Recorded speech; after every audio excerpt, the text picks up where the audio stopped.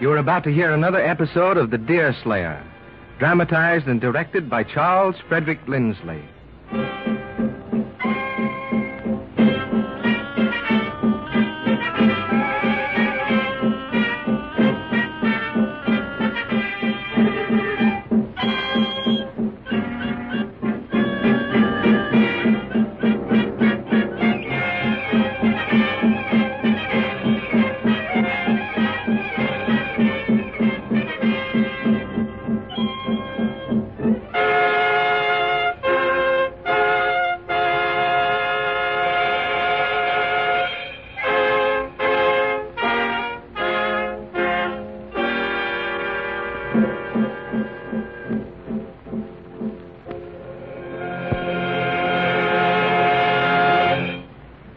Deerslayer and Judith Hutter have been successful in their search for the lost canoes and have brought them back to the castle, although they encountered dangerous and thrilling experiences in effecting their rescue from the Indians. They are now at the log house in the middle of the lake, where they are discussing methods of obtaining the release of old Tom Hutter and Hurry Harry March, who have fallen into Iroquois hands. Judith tells Deerslayer of an old chest that belongs to her father, and they decide to open it and discover, if possible, the means of paying a ransom. The chest is locked, and Hetty alone knows where to find the key.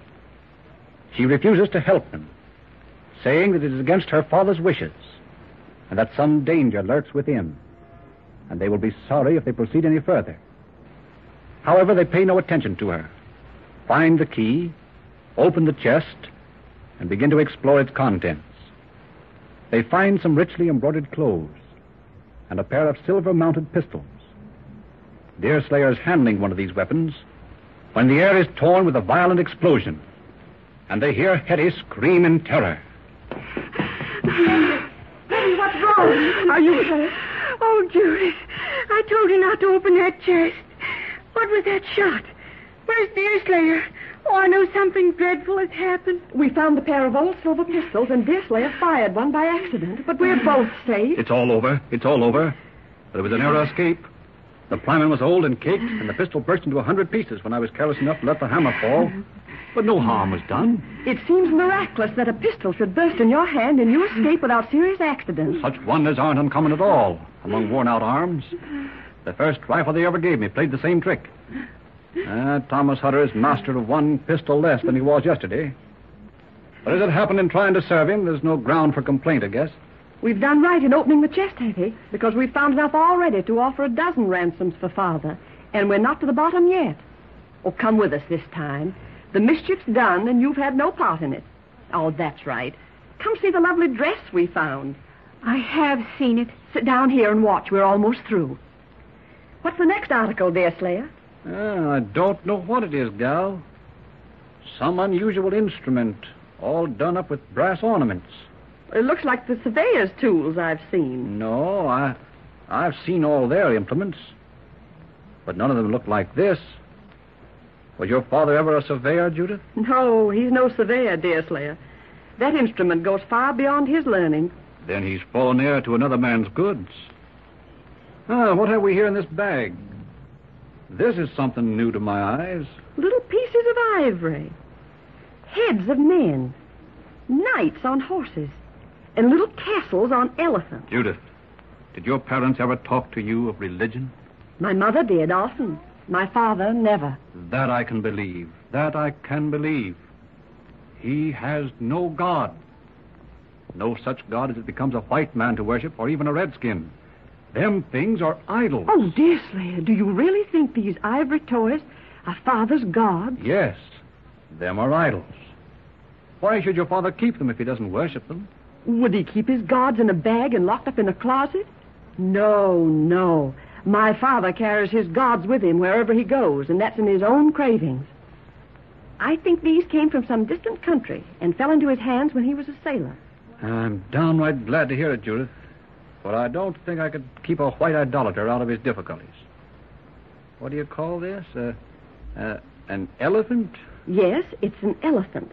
I've often seen pictures of such animals at the garrison, and Mother had a book in which there was a printed account of the creatures. Well, elephant or no elephant, 'tis an idol, and not fit to remain in Christian keeping. Oh, they may not be idols, Deerslayer. Oh, I know. I remember I've seen one of the officers at the garrison with a set of fox and geese made in this same design. They used them in playing some kind of game. What's this, wrapped in cotton? Maybe it belongs to your idols. Now, let me see. It's a board with a piece of ivory built into it.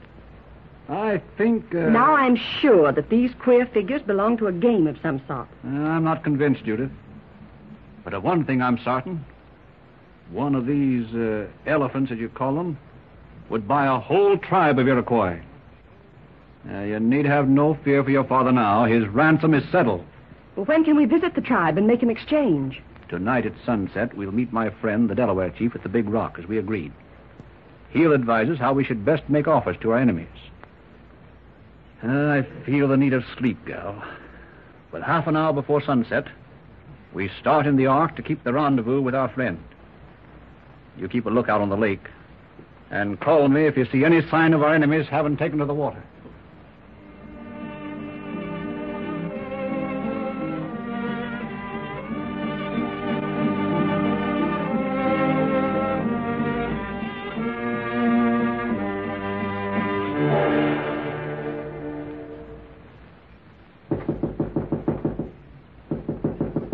Deerslayer. Deerslayer. It's time to meet your friend now. I'm ready, Judith.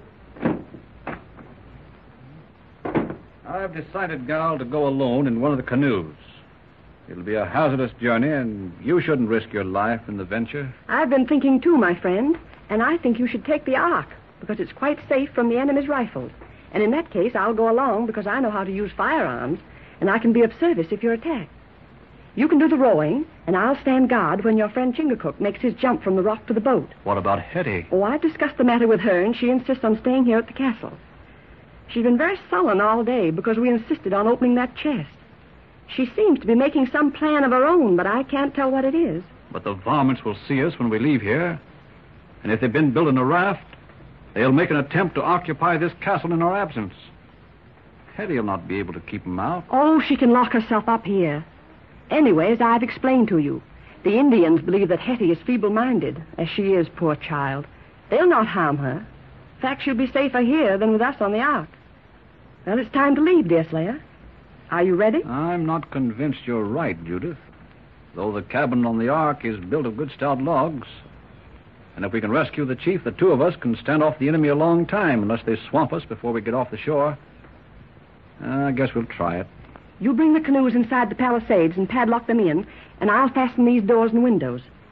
Judith, if your father was ever on the sea, it's likely that he has a spyglass around here. Have you ever seen one? Oh, yes, we use it all the time. It's on those high brackets in the corner of his room. I'll get it. Deerslayer. Hello, Hetty. Are you over your fright now? Deerslayer.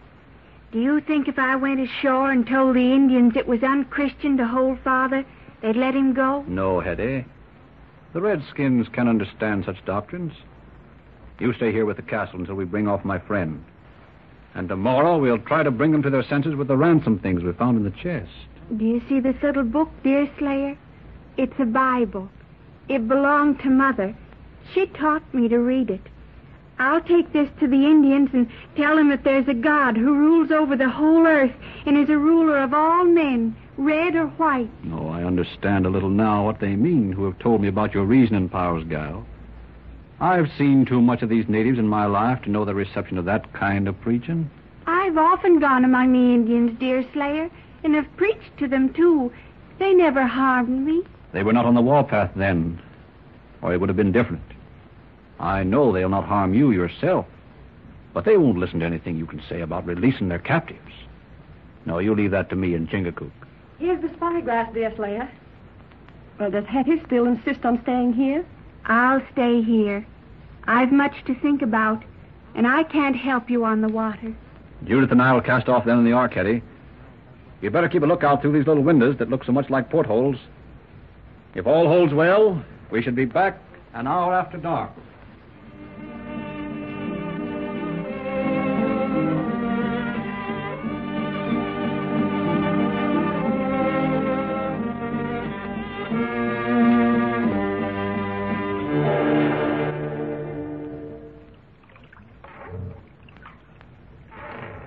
Keep your glass on the shore, gal. They're probably preparing a raft. Can you see anything? No, Deerslayer. I've studied the shore inch by inch, and I see nothing yet. Well, why are you heading the scow in all manner of directions? I'm trying to baffle the varmints. They're no doubt watching us, but I'll make 'em leg-weary tramping after us. And at the last minute, I'll swing back to the rock. Well, must we reach the rock exactly at the moment the sun sets? Precisely. Well, a few moments sooner or later won't matter, though, will it? Yes, it will. The rock's within point-blank distance for a gun. It won't do to hover too close or too long. Do you see any sign of the enemy yet? No, everything is quiet. I can't see a motion. But it's getting gloomy along the banks now, and we're not far from the rock. Why are you heading east again? The rock is almost due south. As I told you, to get the savages tramping off in the wrong direction. You really think they're watching our movements? Certainly. Oh, I was in hopes they'd fallen back into the woods and left us to ourselves for a few hours. That's altogether a woman's conceit. There's no let up in an Injun's watchfulness when he's on the warpath. His eyes are on us this minute. Our only hope is to get them off on a wrong scent. The Mingos have good noses, but a white man's reason ought to equalize their instinct. Now we'll head in. Keep your eyes alert. Oh, I like the way you make decisions, Deerslayer. You make me confident that we'll succeed. Was your father ever in the hands of the Iroquois before? Yes, once, but a few skins easily released him. Well, it won't be so easy this time. I'll take the sail down now, and we'll float in close. Stand at the loophole there on the side next to the shore, and give me warning if anyone approaches. We must be close in now, Judith. Can you see the rock? Yes. Is it empty? Can you see the Delaware chief yet? No, Deerslayer. Neither rock, shore, nor trees seem to have ever held a human being. Keep close, Judith. Keep close. A rifle has a prying eye, a nimble foot, and a desperate, fatal tongue. Keep close, but be on the alert. And you, Deerslayer, do you keep close. Don't let the savages get a glimpse of you. A bullet would be as fatal to you as to me. No fear of me, gal. No fear of me. Don't look this way. Keep your eyes on the rock. The shore. What is it? What is it, Judith? There's a man on the rock. An Indian warrior in his paint and armed. Where does he wear his hawk's feather? Is it fast to the warlock? Or does he carry it above the left ear? Above the left ear. He smiles, too, and mutters the word Mohican. God be praised, is the serpent at last. He's getting ready to jump in the ark, Deerslayer. Here he comes. Huh? Serpent, come. Deerslayer, on time. Welcome, serpent. You're here in the nick of time. Pull, Deerslayer. Pull for life and death. The lake is full of savages waiting after us. Help me get this craft underway, Chief. Once in motion, we can fight off an army. Pull, Deerslayer. For heaven's sake. They're swimming to the ark. They're coming after us. They'll seize the ark.